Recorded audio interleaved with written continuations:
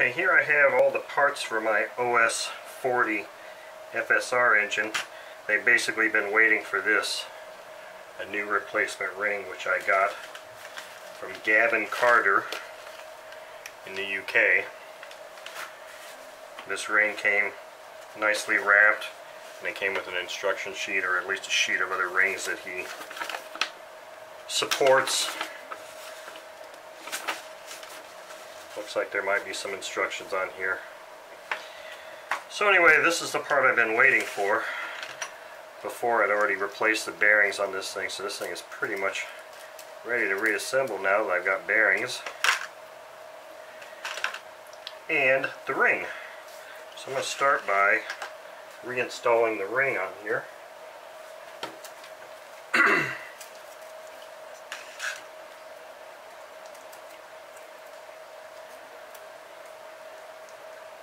I'm hoping the hardest part of installing the ring is getting this bag open. Okay, there's the ring. There's my nice piston. I didn't take too much time to clean this up any better. I still have the old ring here.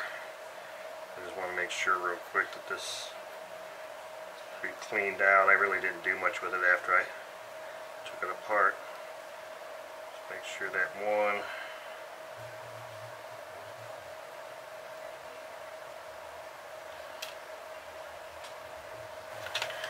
thing I did not do was I never actually pulled this clip out of here and pulled this piston wrist pin out, which I guess I could probably do real quick here. I'm real careful.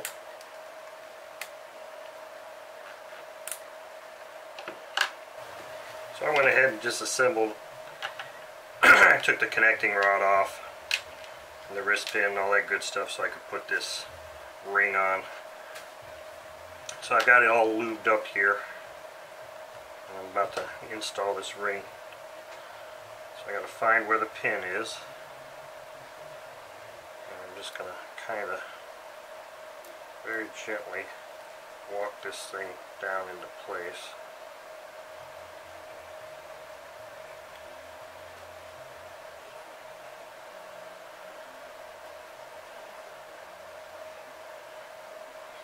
And loosely it feels like it wants to rotate around, like that pin is not protruding enough, but I think once I get it in the cylinder and compressed, it doesn't feel like it's going to want to rotate. So we're going to leave it like that and see how that goes. And lube this stuff up. Lube my piston pin up.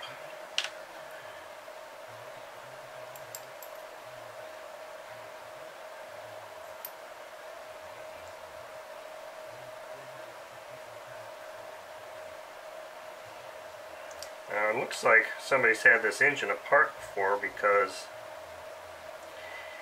it looks like there's a B kind of scribed on the connecting rod to indicate the back of the engine. And I know that this piston has an arrow on the top of it pointing towards the exhaust.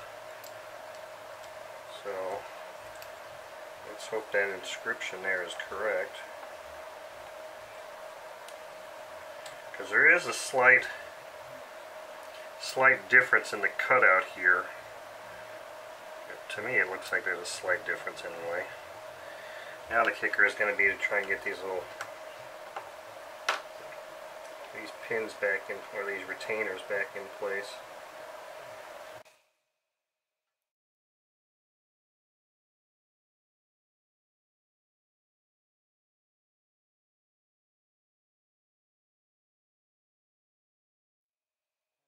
Got that one in now too. Okay, now the kicker is going to be this ring is rotated. I got to make sure that when I install this,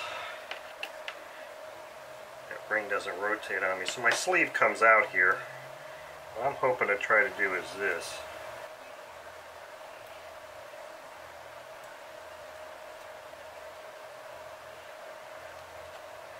Exhaust port lined up here. Drop it in.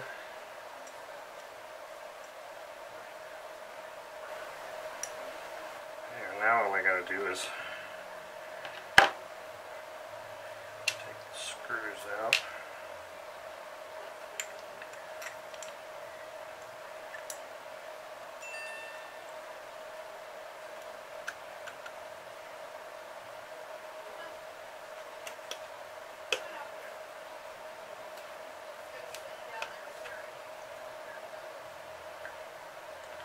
There we go.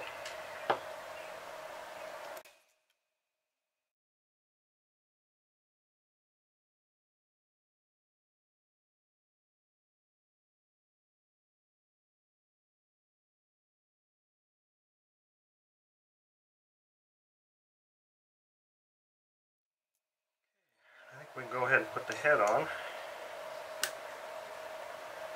Drop a little bit of oil in these screw holes.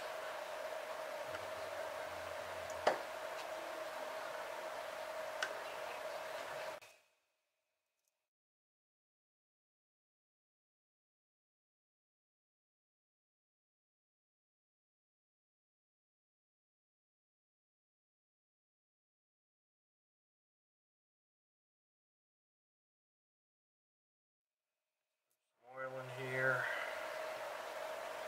There's some here. I've got this gasket. All these gaskets came off nice and easy. Put this back on here.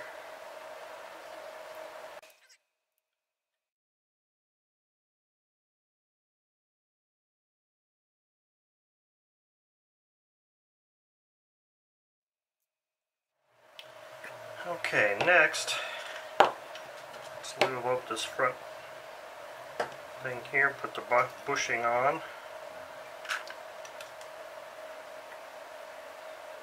Obviously that's not going to rotate this thing through yet because it's not pressed in place.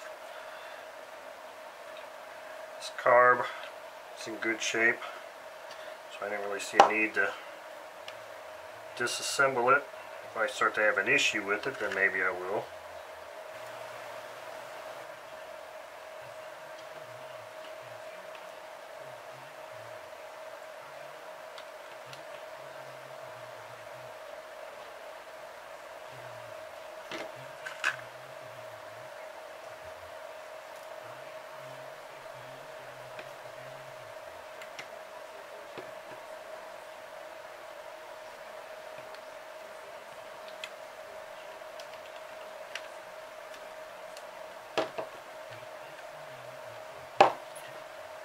Okay,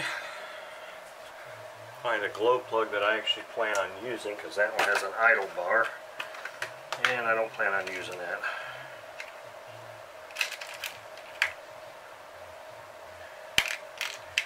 Find another suitable MC59 plug here. That's not one. What's this one? Even better. An OS number 8. Seems to glow okay. Let's give that one a shot in here.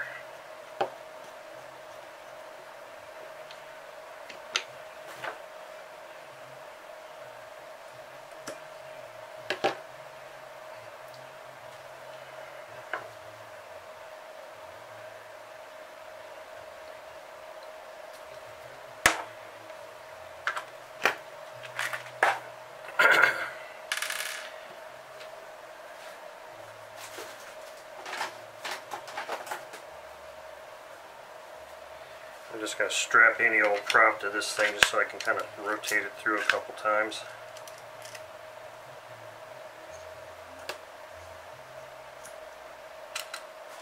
It seems like it's going to have good compression.